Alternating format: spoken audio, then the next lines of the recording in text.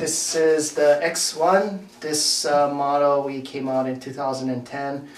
When I started surfing in the 80s, a lot of the boards were kind of built like this, where it's short and then you have a lot of area in the nose and tail, and there's a lot of width on it. So this X1's outline is kind of similar to the 80s era, with modern bottom and rocker and concaves.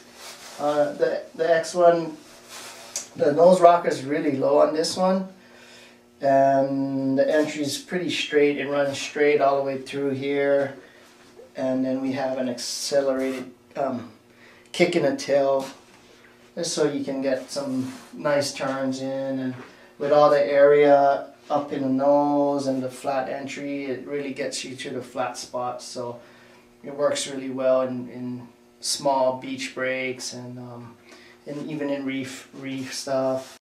So on the bottom on this, it has a very slight single up in the nose, and in the center there's some concave there, and then it gets deeper right in front of the fins again. That combination seems to work well, and this is one of my favorite boards at the moment, and I've been riding it, and it's a real fun board.